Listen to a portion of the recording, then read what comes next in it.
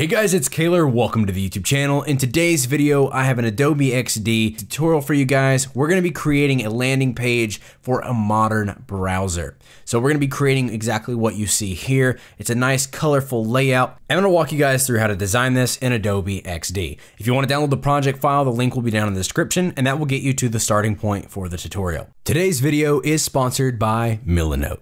Milanote is a bit different than traditional software. It's more like working on a wall in a creative studio.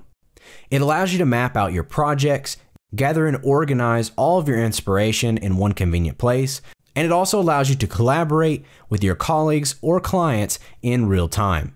As a designer, it's an essential part of my workflow, and this awesome tool is free, so check out the link in the description. So to start off the tutorial, I'm going to make sure I have the grid layout checked. We're just using a standard 12 column grid layout.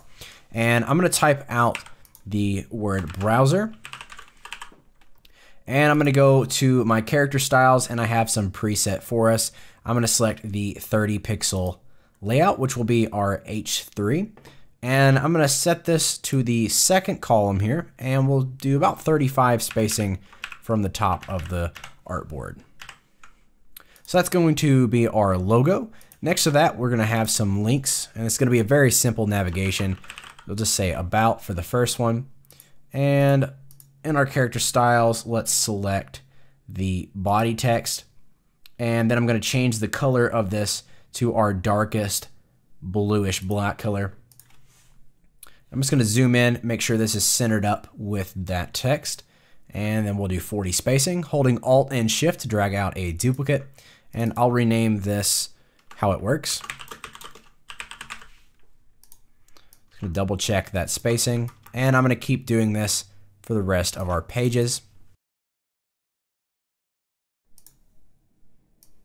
I'm going to select everything and make sure they're centered, and then I'm going to create one more link, and I'll place that over here on the second to last column.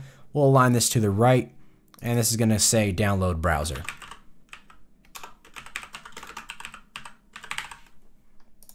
We'll set that to our orange color, and that will work as our download button, a nice simple text button. The overall website is very simple and clean, so we're going to start off with a heading with a paragraph and two buttons on our landing section here. So I'm just going to type out a modern browser. I'm going to align that to the left, and then I'll set that to our largest font, which is 50 pixels, and it is a medium, so this will be our H1. Let's just set that about 260 pixels from the top of the page. I'm holding Alt to get these guides. You'll see if I hover over different elements, it tells me the spacing in relation to the element I have selected. So 260, and below that, I'm just gonna drag out a text area. We'll do this 3 columns wide, and I'm just gonna put in a bit of text there, and I'm gonna paste in some lorem ipsum. So I'm going to do about 4 lines of text. I'll just delete the rest of this paragraph. And we're going to change the color of this to make it a little lighter to this gray color. And then I'm going to adjust the bottom of that so that it touches the bottom. And we'll touch the bottom of our heading and then hold Shift and press the down arrow. That'll add 10 pixel spacing in between that and our body text. Then we're going to drop that down to 13. Next, we're going to need a button. So I'm just going to drag out a rectangle. On this rectangle, I'm going to set it to 180 wide by 60 pixels tall. Then I'll just grab the corner and drag it all the way in so we have a nice round on each side. And we'll set that to orange. We can remove the border, and then we'll place some text inside of that. We'll say download. I'm going to make sure this is set to our body-sized font, so 17 pixels, and I'm going to set that to white. And I'll just drag that into our rectangle. Selecting both of them, we can go up to the align tools and center those together, and Command G to group them together. Once we've done that, we'll just place this 40 pixels below the bottom of our paragraph, and we are done with this selection. I'm going to hold Alt and drag out a duplicate of our button, 20 spacing from the left of the original. On this one, I'm going to double click to go inside the grouping and select the text, and we'll first change this to say learn more, and we'll recenter that up. With the text selected, I'm going to set this to our blackish blue color, and then select the rectangle and turn off the fill. So we did that to give us a good positioning on the text. Since we're dealing with a browser, we actually need some images of that. So I went ahead and created some here in Adobe XD, and I will provide the image files for those in the project file, so you guys don't have to worry about creating those. So I'm gonna paste that in, and I'm gonna position this about 160 pixels below this button. And I'm also going to drag in this entire area in one column. So now we have 2 columns of spacing on each side, and that'll match up this image that we have here. I've also went ahead and in Illustrator, I've created a basic shape, and I'm just gonna drag that out on the screen, and I'm gonna hit Command-Shift-G to ungroup it. And we'll just position this somewhere around there. I'm gonna hold Alt and create a duplicate. Just rotate it slightly so it's not the same orientation as this one.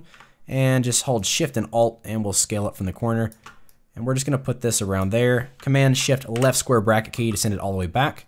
And this is gonna go kind of in the corner of this image. I'm also gonna change this to our red color that I have set in the Assets panel. So that's looking good.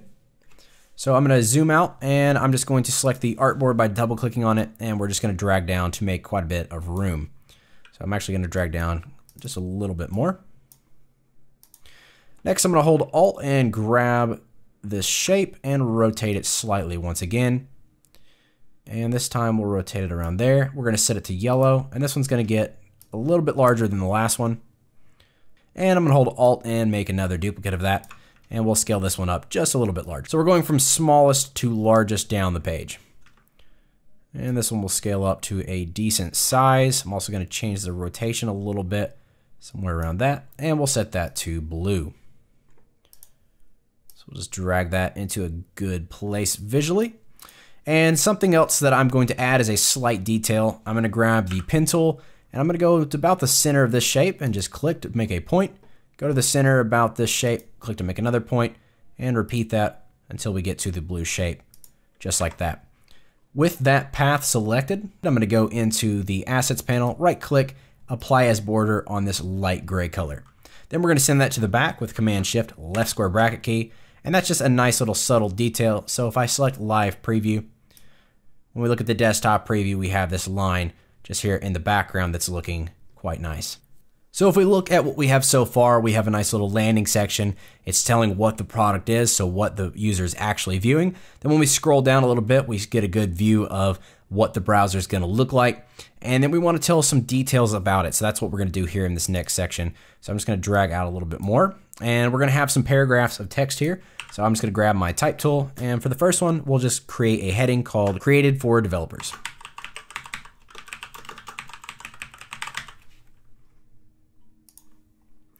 And then we'll select the size 30 font. This will be our H3, and we'll just position that around there for now. I'm going to go up to the top, grab this body text, hit Command-C, and then down here, we'll just paste that in with Command-V. Since we're using no real copy in this, I'm gonna paste in a bit of other lorem ipsum just to give this a little bit of variety. So I'll paste in a paragraph there, and then we'll delete the excess. And then I'll hold Alt and drag down. I'm gonna place this 13 pixels below. And I'm actually going to bump this up 3 pixels. So we have 13 spacing here and 13 spacing there. Same thing here. I'm gonna change the lorem ipsum to a different paragraph. And we'll just remove the rest. So to give this a bit of color and some more detail, I'm gonna drag out an icon. And this is, I believe, from Feather Icons. So if you Google that, you'll find those. It's a great icon set. And I'm gonna put this 13 pixels above the title. So everything here has nice even spacing. And this is the orange color over here that we're using. So that's going to draw your eye to that, give it a little bit of color. Then I'm gonna select all of those. I'm gonna unselect that line and create a duplicate. So I'm gonna grab both of those paragraphs and we'll just center them up to the page. We'll change the title of this next one to Multi-Browser Support.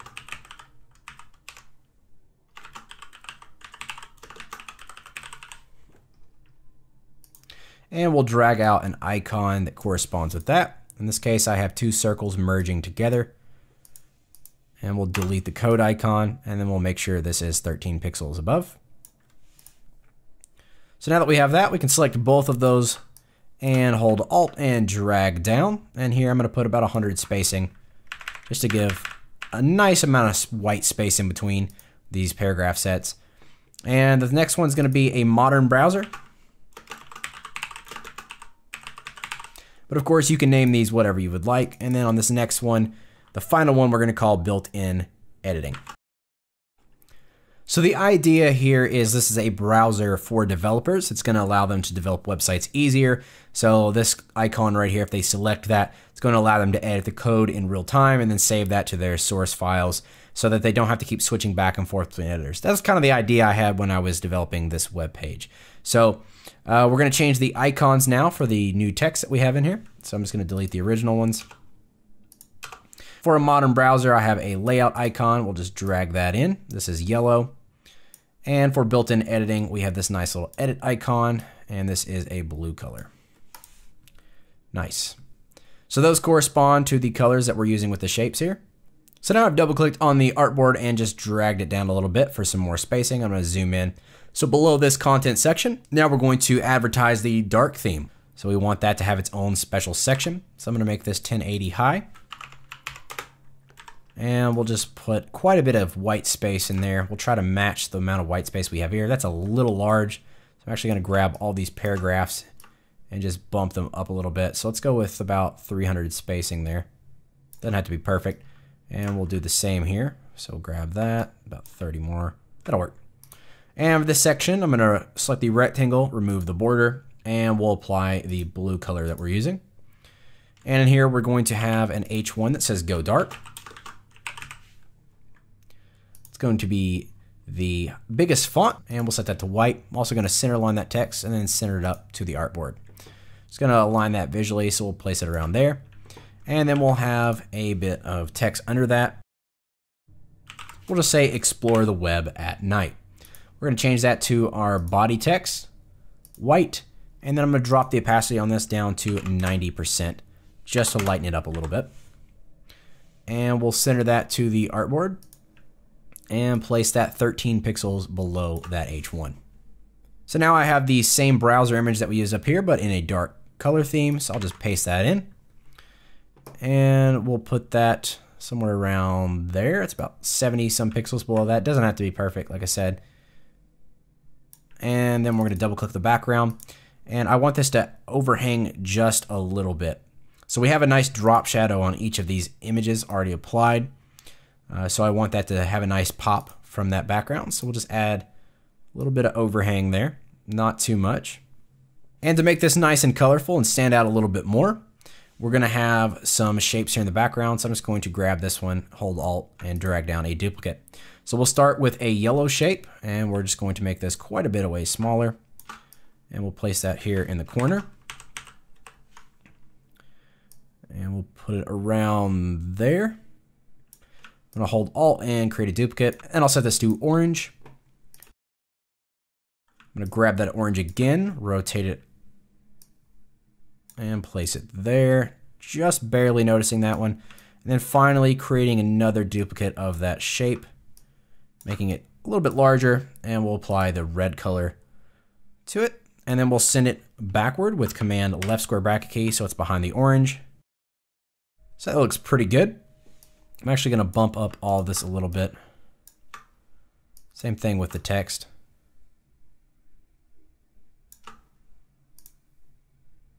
There we go. So if we hit the desktop preview, so we got a nice little landing section, nice and colorful.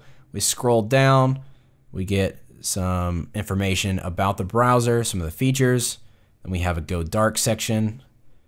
And then now we have this white space down here below that we need to fill in. So I'm actually going to grab the original paragraph up here. So I'm just going to select that, Command C to make a copy. And down here we'll hit Command V to paste that in. And I'm going to position this around 300 pixels below the bottom, that dark themed browser. And this is going to advertise the quick editor. So let's delete the Learn More button, and then I'm going to grab the download button, and we'll change that to learn more.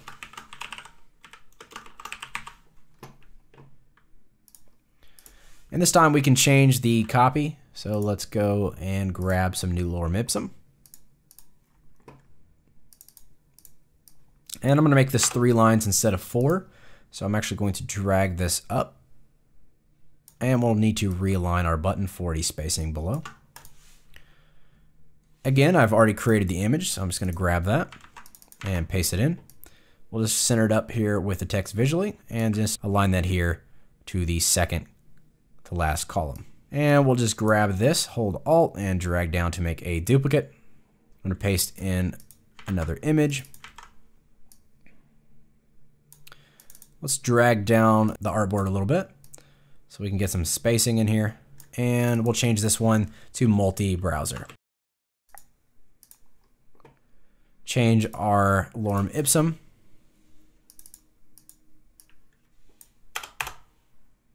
And let's drag the browser down just a little bit more. And I'm going to go grab the navigation. So I'll just select that, Command C. And then down here at the bottom, Command V to paste that in. 35 pixels from the bottom of the browser to match our navigation. And I'm going to delete all the links except one, and we'll call this privacy and terms. Create a duplicate, call this about browser. And this next one over here we'll call help. And we'll also set that to our bluish black. And next to this one, we're going to have a help icon. So I'm actually going to drag that in. And I'm going to hit Command K to add that to the symbols for you guys. So that will already be over here in the symbols panel for you. And we'll just drag that in next to help. We'll just put that 10 pixels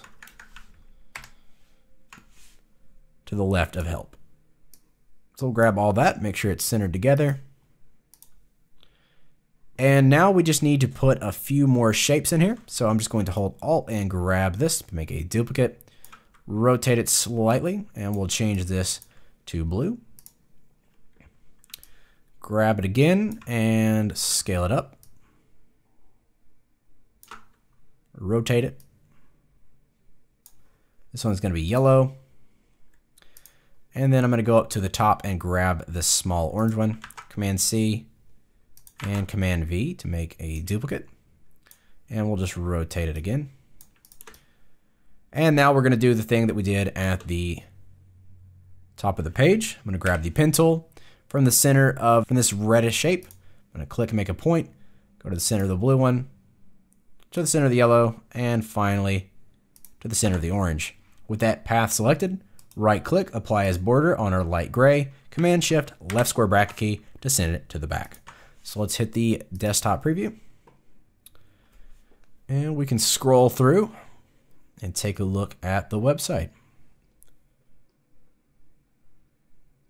Thanks again to Milanote for sponsoring today's video. If you want to check out their product for planning your next creative project, make sure you check out the link down in the description. So that is it for this tutorial. I hope you guys enjoyed creating this colorful landing page in Adobe XD. If you guys want to see more tutorials like this, let me know by clicking that thumbs up icon. Subscribe for more design related content. I upload every Tuesday, Thursday, and Saturday, so make sure you have that notification bell on so you don't miss a video. And as always, have a great day, and I'll see you guys in the next one.